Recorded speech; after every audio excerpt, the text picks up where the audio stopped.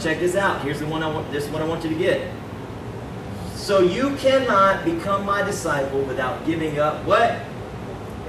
Come on, preach it with me. You cannot be my disciple without giving up what? Everything. In some translations it says all. Everything you own in the New Living Translation. So what you're asking me is to give everything to the church, give my time, give my money, give my resources to the church. No, I'm telling you, this is what Jesus said. He says, you cannot be my disciple unless you lay down your life and pick up mine. Do what I've called you to do. Be what I've called you to be. You see, in the movie, The Passion of the Christ, I'll never forget, ever forget,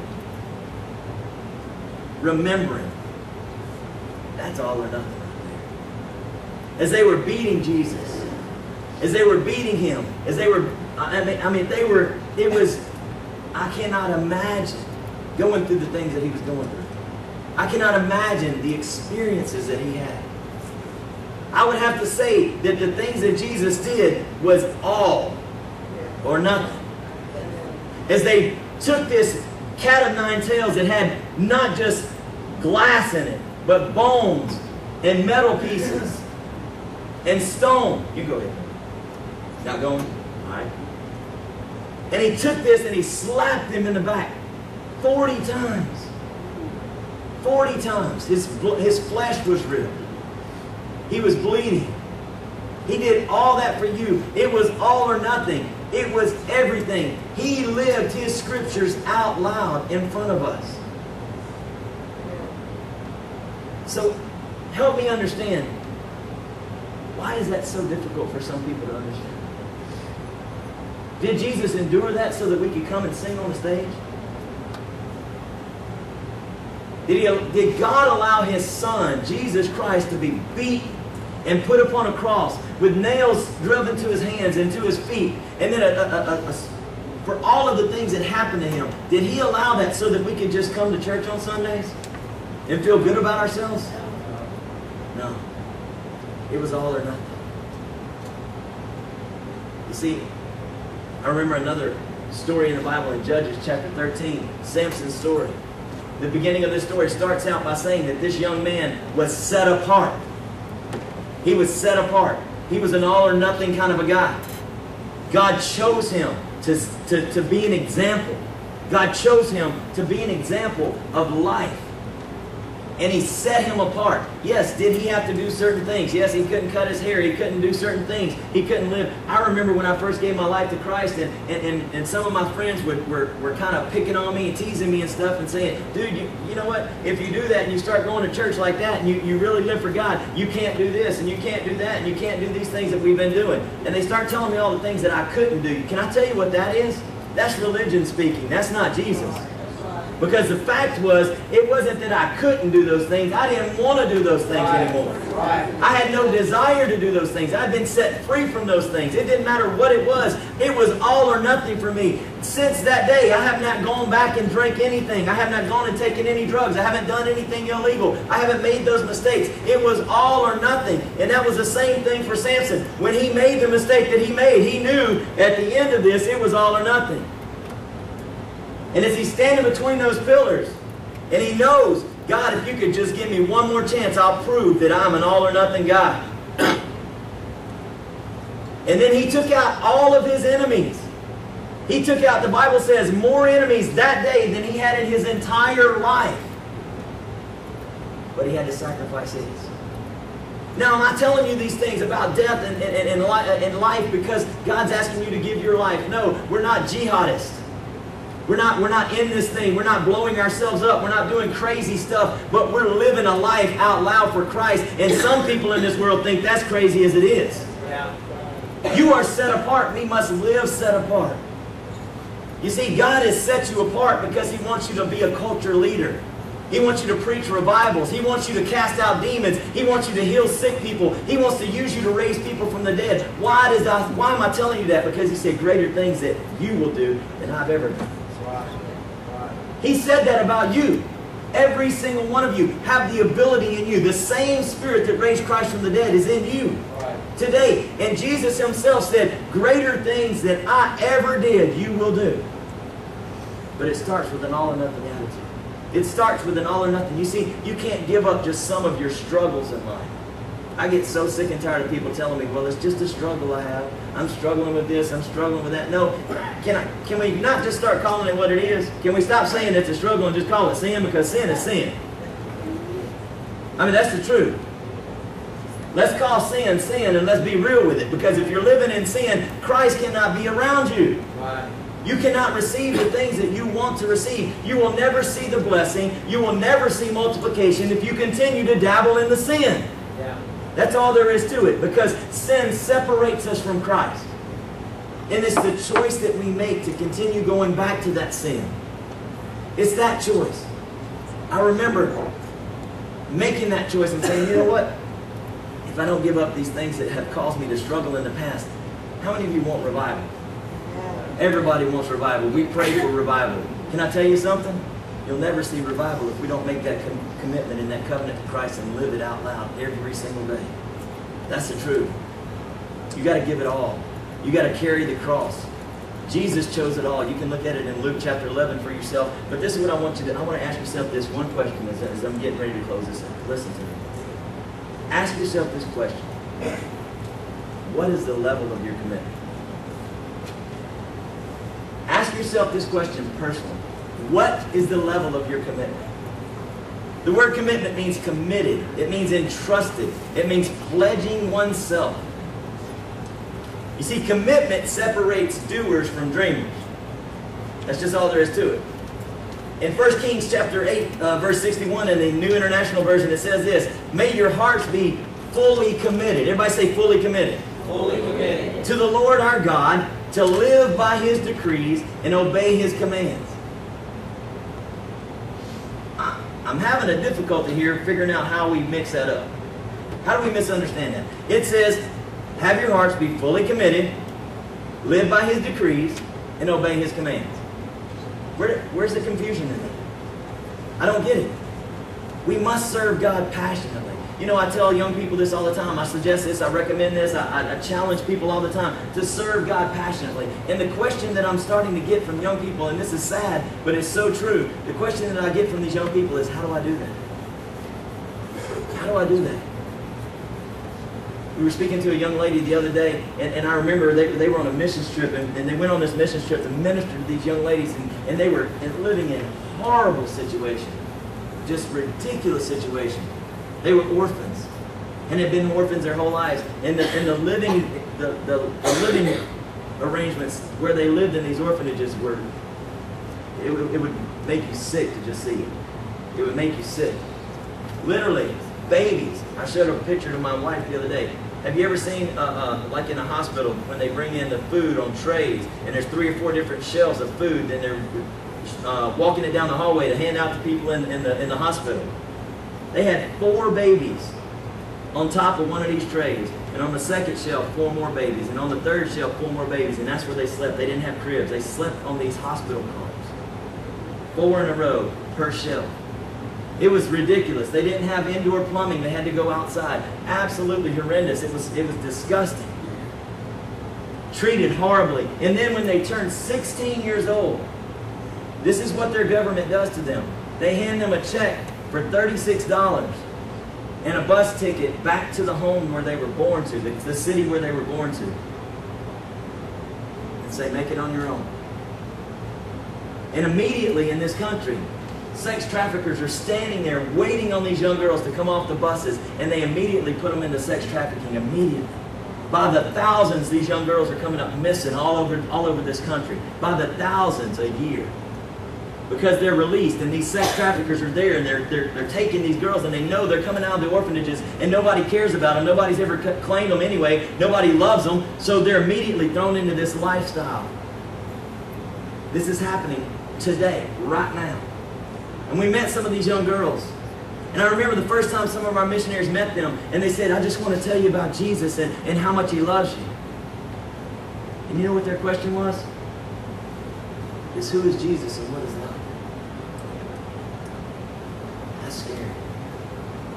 That's in the world that we live in today. In 2013, there are still people in this world that do not know who Jesus is, and they'll never understand what love is. But how do you live a life passionately for Christ? You live it by being faithful. You live it by obeying God. You live it by witnessing. 1 Samuel chapter 15, verse 22 says, obedience is greater than sacrifice anyway. Can I give you a good example of obedience? There's a young man by the name of Michelangelo. And his first masterpiece, his first artistic masterpiece he created by the age of 21 years old. This dude, everybody knew that he had his stuff to do. He completed the famous statue David before he was 30 years old. People asked him to paint, but he loved, people asked him to paint things, but he was a sculptor. He loved sculpting things. He was passionate about sculpting things. He feels like, and he even said in a book, he said that he was born to sculpt. But his rivals criticized him and said that he could never, that there'd never be another Michelangelo, and his rivals criticized him about his sculpturing, and he said that he said, you know what, I'm gonna create something amazing. So he thoroughly committed himself to a project. He thoroughly committed himself to a project. And the project was the leaders of the church came to him and they said, Michelangelo, we know you're a sculptor, but we really would like you to paint in this new building we just built. And we're giving you everything. You have access to anything. If you would paint, we'll make this happen. So people that knew him started criticizing him, saying, dude, you're a sculptor, you're not a painter, don't do this, don't do this. So this painting that he painted consisted of this. I've seen this with my own eyes, it's absolutely amazing. He painted the 12 apostles. He also painted over 400 figures and 9 different scenes from the book of Genesis he painted. He painted this, and it took him 4 years to paint this. How many of you ever been in construction and used scaffolding before? Michelangelo used scaffolding for 4 years, laying on his back 12 inches from the ceiling for 4 years on his back. It took him 4 years to paint this. The painting that he did for 4 years permanently damaged his eyes. But art historians say that the painting that he painted changed art history.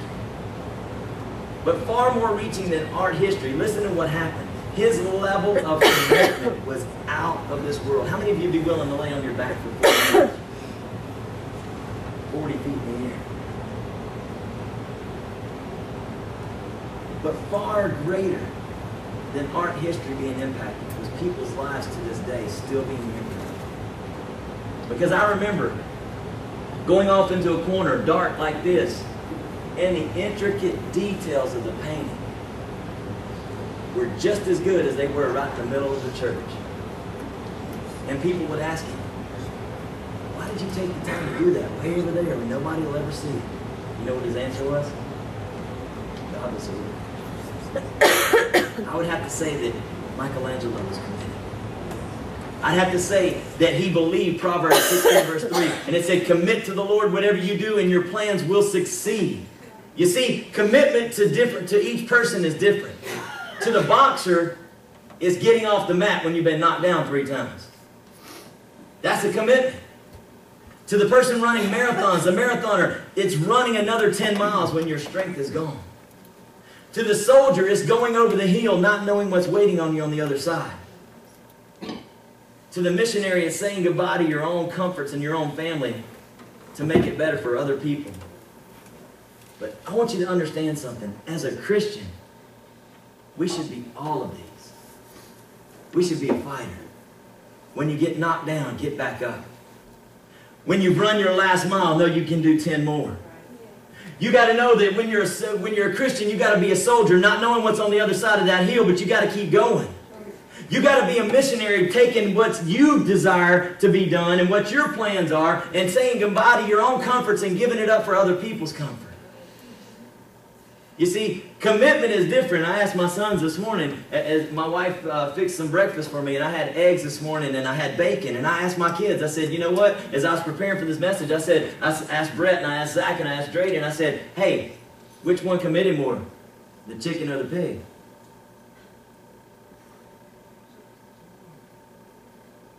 Got too many chickens in the church today. Think about that one for a minute. You see, commitment's a whole lot different to the pig than it is to the chicken. We must be fighters. We must be marathon runners. We must be soldiers. We must be missionaries. You see, because true commitment inspires and attracts people. You want your church to grow? Be committed. Because true commitment inspires and attracts people. People will come from everywhere. You see, commitment starts in the heart. In the Kentucky Derby, the winning horse runs out of oxygen the first half mile of the race and then runs the rest of the race on his heart. Because he's been trained his whole entire life to win this race. He runs out of oxygen the first half mile. Michael Jordan says it better than anybody. He says, heart separates the good from the great. And that's the truth. I believe that. You see, if you want to make a difference in life, in other people's lives, look into the heart to see if you're really committed. You ever seen the movie Schindler's List? It's an absolutely amazing movie. It's a man that made a commitment to save the lives of people he had no reason to save. And he was committed to the end. He proved true commitment. You see, commitment is tested by action. Colossians 3:23 says, whatever you do, work at it with all of your heart as if working for the Lord, not for men. I pray this over my kids every day before we go to school. I tell it to them. I tell my baseball team when we're praying before our games, because anybody that plays on my team, they know we're going to pray on my team. If you don't like it, get off the team. I'll find you somewhere else to go, because I'm a Christian. We're going to pray. And I tell them right there at the beginning of the season, and I pray this over my kids. Don't do this because I'm your coach. Don't do this for your mom and dad screaming in the stands. Do it because you're doing it for the Lord, and you're giving Him everything that you're going to get. You see, the only real measure of commitment is action. Did you hear that? And getting up out of bed at 9 o'clock in the morning on Sundays and showing up here with your hair half combed and your shirt tail tucked in isn't full commitment. I used to tell our students in Master's Commission this all the time. If it's not a lifestyle, it's a lie. Being a Christian, it's either a lifestyle or it's a lie. I remember a song that was written by DC Talk many, many years ago, and the name of this song was, What If I Stumble? And at the beginning of this song, there was a part in this song that said, the single trying to remember how it goes. The single greatest cause of atheism in the world today is Christians who talk about God and act like they're Christians inside the walls of the church and then walk out the doors of the church and live completely different. And then it went on to say, that's what an unbelieving world simply finds unbelievable. That's the truth. The lack of commitment. We sang a song about it this morning that we were singing about praising God in church on Sunday, and then on Monday you can't even find your Bible. Your Bible should be right here because you've got it so committed to who you are. Commitment opens the doors for achievement. If you want to get anywhere in life worthwhile, you must be committed. I'm going to close with this. Listen to me real quick. Because it's about order. It's about blessing. It's about multiplication. But all of that starts with a committed lifestyle. There are 4 types of people in the world today. Everybody in this room, you're one of these 4. There's no way around it. You write these down if you want to. You can listen to it. But each one of us are one of the following. Number one, you're a cop-out. People who have no goals and do not commit. Number 2, holdouts. People who don't know if they can accomplish their goals, so they're afraid to commit. No people like that. Peter would have been like that if he hadn't passed out that bread. Number 3, dropouts. People who start towards a goal but quit when the going gets tough. Number 4 is what every single one of us as Christians should be, is all outs. People who set goals, commit to them, and then pay the price to reach them. So my question is this: which kind of person are you? What kind of Christian are you? Where is you? You see, Christ is not valued at all unless He's valued above all. And that's the truth. A friend of mine had a dream several years ago, and he told me about it, and it rocked my world. And this dream was about this girl that we heard about in church. This young girl that lived in the Middle East, and she was 8 years old. Her family has always been Muslim family. Her entire life, all she knew was the Muslim faith. But then one day they ran into and they encountered a Christian missionary. And her family was turned, her immediate family was rocked for Jesus. They changed their faith. They changed their way of living. They started living for Christ. They had to do it secretively. They didn't want anybody to know at first because they knew that what this meant in their country, they knew what this meant in their region, that if people found out that they had converted from Islam to Christianity, that they would immediately be killed. So we're being told this story, and we're listening to this story, and my friend says, do you remember that girl that they were telling us about? And I said, yeah, I remember. He said, and the story went on to say that they finally found out about it. Her father was killed right in front of her. Her mother was raped and tortured and killed right in front of her. And then they took this little girl, and they literally, this little 8-year-old girl, and they told her, if you don't renounce Christ now, we will kill you and the rest of your brothers and sisters. She said, I can't do it. What Jesus did for me, I can't do it.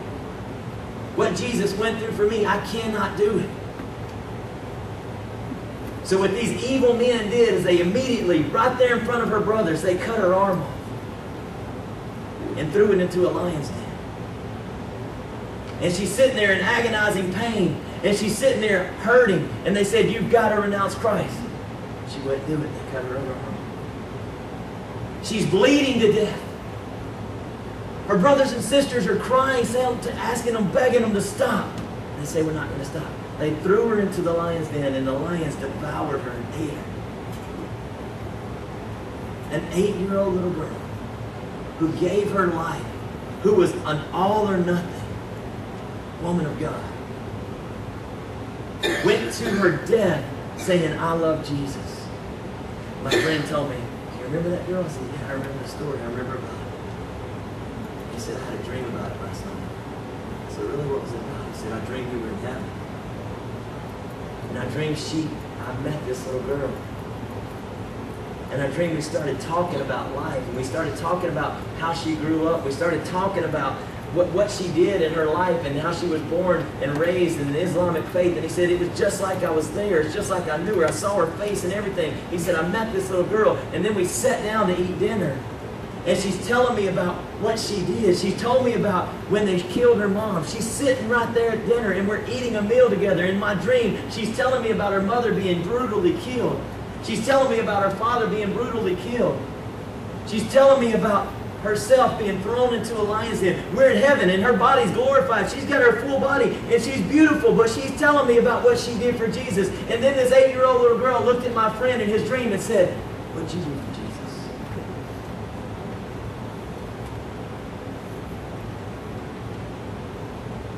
He woke up in tears because he wasn't living right for God. He was living half-hearted for God. One Sunday he would go to church, the next week he would go out and party. The next Sunday he would come back to church, and then he would go out and do some of the things that he wasn't supposed to do. That's my question. From an 8-year-old little girl that was killed for her faith, what are you doing for Jesus? What's the level of your commitment? You guys happen to have that last video? Can't do it? Let me know. Just thumbs up, thumbs down. All right.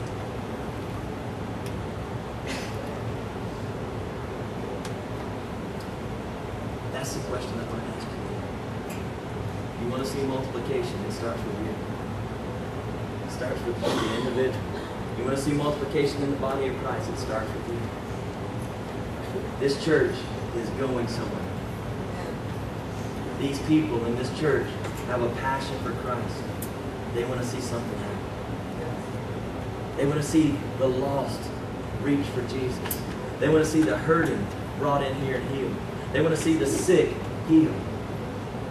The leaders of this church believe that God, greater is He that's in them than he that is in the world. If you believe that, you've got to start living that. What's the level of your commitment? You see, because I'm asking you about commitment, because I'm asking you, is your life in order? Because if your life's not in order, there won't be any blessing. And you'll be one of those people that never see the miracle of multiplication. I want to see the miracle of multiplication in my life. I want to see the miracle of multiplication, because you see, if we truly did what Jesus has called us to do, the very last thing He called us to do was to go and make disciples. The very last thing He told us to do was go and make disciples. I personally believe that we should make that our number one priority. I could ask you the question, not just what's the level of your commitment, not just what are you doing for Jesus, but how many disciples do you have right now? How many people are you personally discipling right now? If you're a believer in Christ and you love Jesus with all your heart, and you're committed to this church, you're committed to the vision of this church, you're committed to the vision of the body of Christ, how many people are you discipling right now? Because that's where multiplication comes from. That's where it comes from. If you will bow your head and close your eyes, I want you to just listen to the Holy Spirit right now.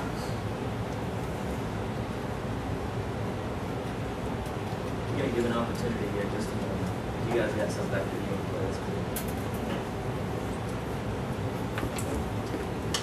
Your life is lacking order. Your life is lacking discipline. Your life is lacking. You're lacking order in your finances. You're lacking order in your marriage. Your commitment to your spouse isn't what it needs to be.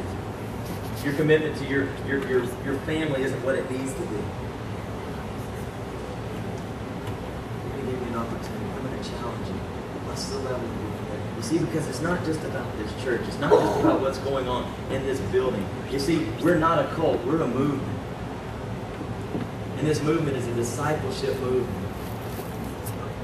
The body of Christ is to make disciples. If we truly made disciples the way that Christ intended us to, we can realistically disciple the entire population of the world in less than 7 years. If you don't believe me, I could show you how.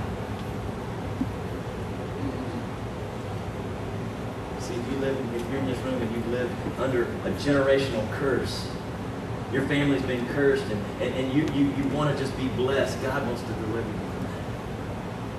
God wants to set you free from that. You see, for the individual, I want to pray for that. I want to pray for your life to come in order. I want to pray for your life to become more committed. I want to pray for you to become more committed to the body of Christ, to the works of Christ. You see, for the future of this church, for the entire collective body, I want to see not just the opportunity to grow out to a property on the highway, but I want to see you do greater things than He's done.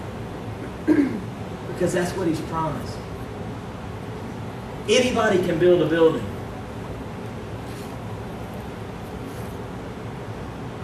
The Muslims do it all the time. The Hindus do it all the time. The Buddhists do it all the time.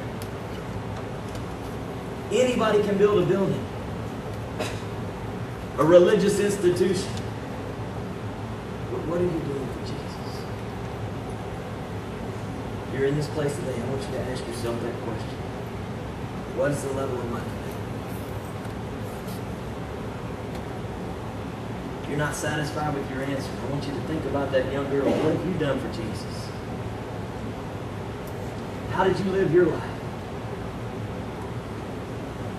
You can imagine we're going to get to heaven and have those kind of conversations. When we go to conferences and conventions, we ask people all the time, what's going on lately? Tell me the latest in your life. What's happening? And we hear all the good stories. But then there's going to be times when we get to heaven, they're going to tell us some stories that we're not going to be able to live with. And we're going to ask ourselves, I wish I could have done more. Don't get to the end of your life and say, I wish I could have done more. Do more now. Yes. Yes.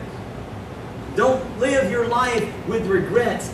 Tell God right now, I want to make a full commitment to you.